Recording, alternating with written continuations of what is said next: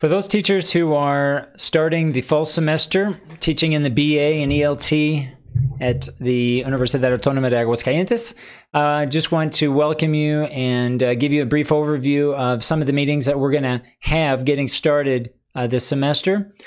First, I want to make sure that all of you have access to the Academy. So if you go into Trabajo Colegiado, just make sure that you have access to our Academy.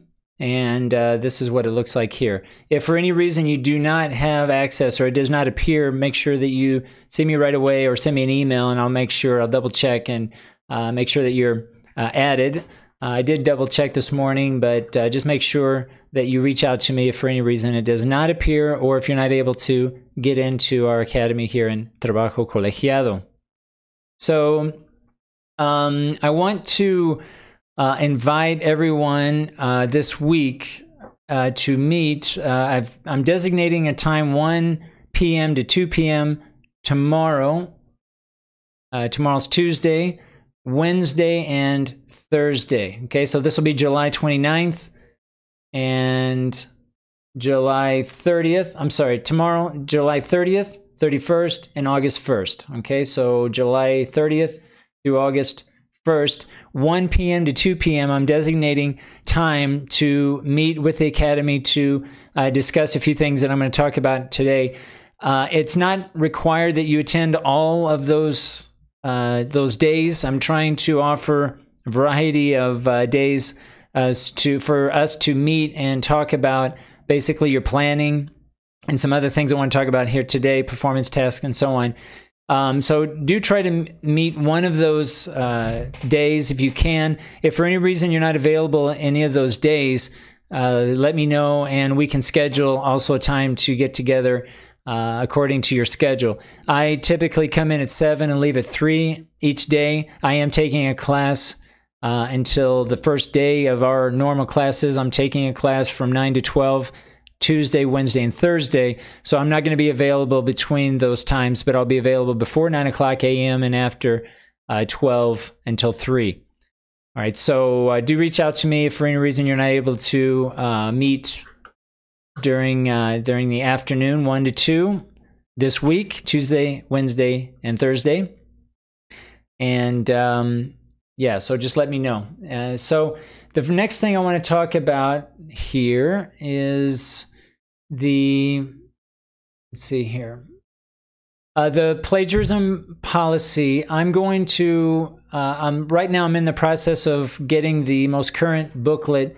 The current link here is not a good link here. So hopefully today or tomorrow, I'll update this link to provide the updated booklet for our BA program. But the idea is to review the plagiarism policy and make sure, regardless of the class that you're teaching in our academy, that we're familiar with the plagiarism policy and we make sure that our learners are also aware of the plagiarism policy.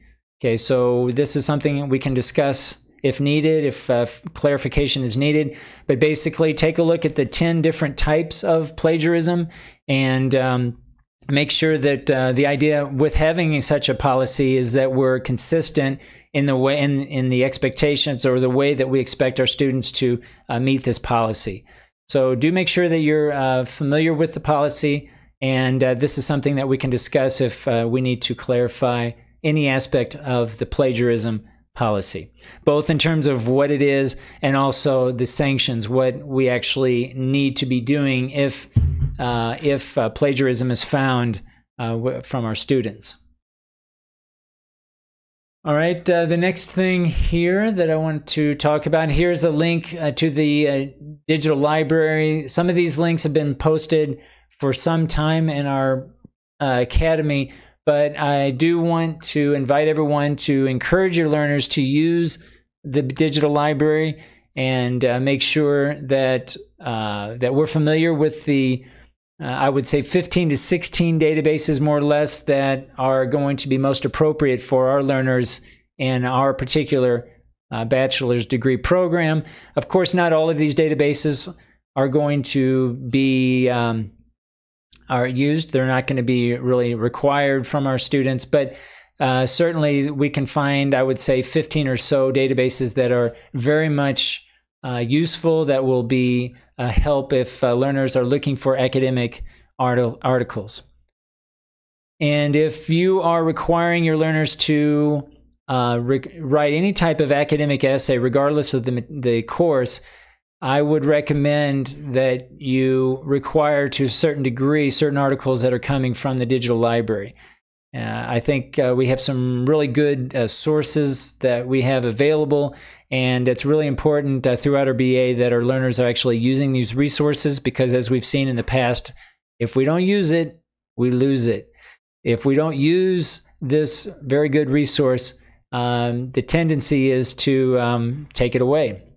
So again, let's try to use the digital library as much as possible and limit the sources that our students are finding online. Try to limit, if not avoid entirely, websites, for example, and limit books, and really try to encourage our learners to use as many articles, academic articles, peer-reviewed, from peer-reviewed journals that are possible through this very good source, the digital library. Okay, so just kind of a reminder of this source, and again, depending on the course that you're teaching, will determine to the degree in which this source will be useful for your students. Okay, the next thing I wanted to review and talk about are performance tasks, and this is really one of the main topics that I want to talk about this week with you, and when you're thinking about your planning of your classes and what kind of performance tasks that you're thinking about. This particular forum is for basically any type of assessments, if any type of instruments that you're using, any rubrics, checklists, observation sheets that you might be using, any instruments that you use to evaluate your students. I would recommend that you upload those here. Now, of course, some of these that I've uploaded in the past, you might even use this as a point of reference. Whether you use these exact instruments or not, I would upload the one that you plan on using, and in the same fashion that I've done here, so that we have a record, we have evidence in our academy that we're using certain instruments as a way to evaluate our students. So if you're using a rubric, for example, an essay, then by all means, you're encouraged to upload this here as evidence. Now, the performance tasks, there are different sources and different information here that I've uploaded over the years that you might find useful if you need a review of performance tasks. But just remember that a performance test for our purposes is not, it's slightly different than just your typical activity, or it's not a test that's going to last 20 minutes or even one class, but this is more of a deeper type of performance that we're going to be expecting our students to complete, that whereby other activities are going to end up will lead up to the ultimate performance task for our students. And there's a lot of resources here that I've uploaded in our academy, and I particularly like this GRASP framework, where you can kind of go through and consider these prompts for each of the elements of the GRASP framework when you're thinking about how you can design your performance task that's most appropriate for your own particular teaching and learning context with your learners.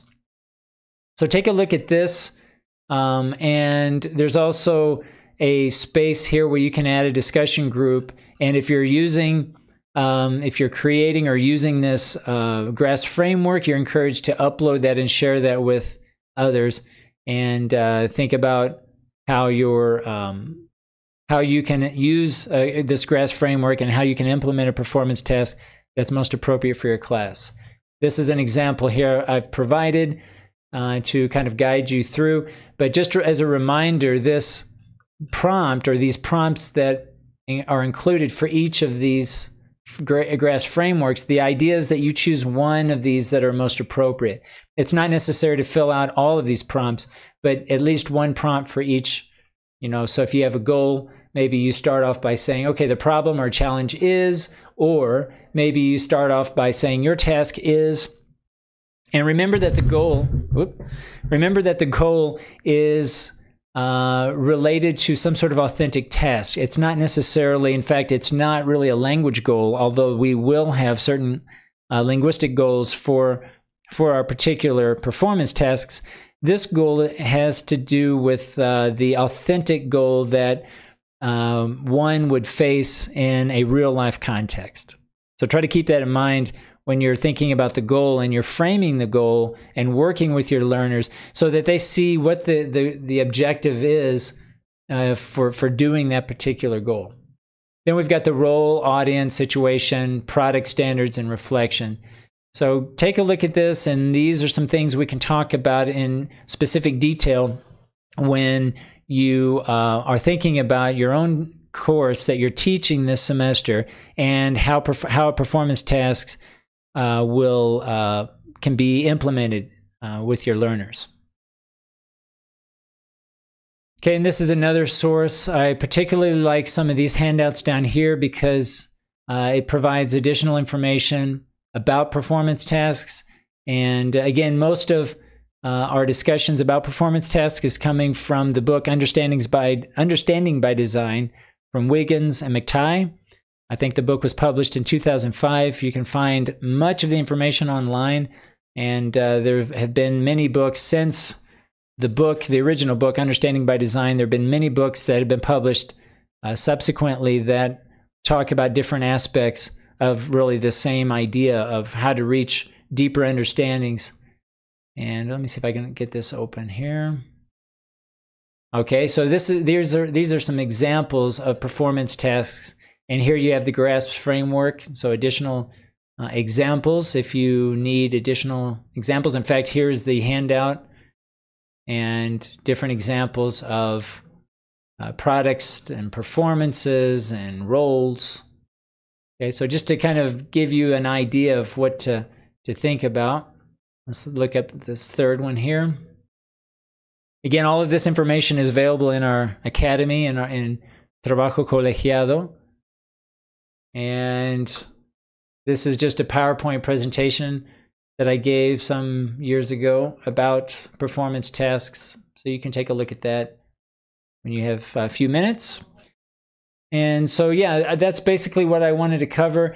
The last thing I do want to say is I would like to talk with everyone the first week of class. Okay, so today's July 29th. We have 2 more weeks before we start classes. So we begin on August 12th. And that first week, probably the 15th, we'll have our first meeting. And I would like to talk to everyone about the possibility of a Prope event that we did, much like what we did last year. I'd like to talk with everyone to see what you thought went well from last year, what things we might consider doing differently to provide a good experience for those students who are just entering into the university. And generally speaking, I think the objective would be the same in the sense that we want to try to integrate as quickly as possible, both socially and academically, our first semester learners into our BA program. So some sort of event that will allow them to use all of the things that they've learned in all of the different courses in Prope during this event, I think would be a good idea.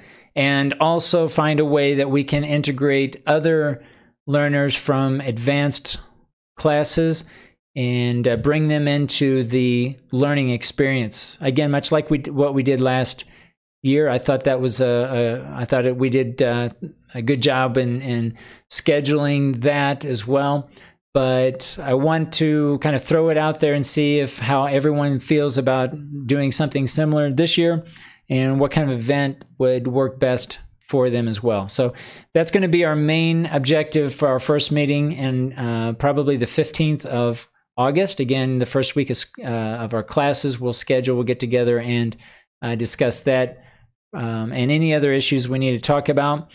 This week, Tuesday, Wednesday, and Thursday, we're scheduling meetings from 1 to 2 p.m. If for any reason you're not able to attend, see me, and we can schedule something outside of that particular schedule.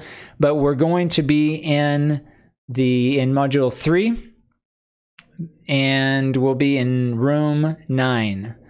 Okay, so Módulo 3, Aula 9, that's where we're going to be for our meetings for this week.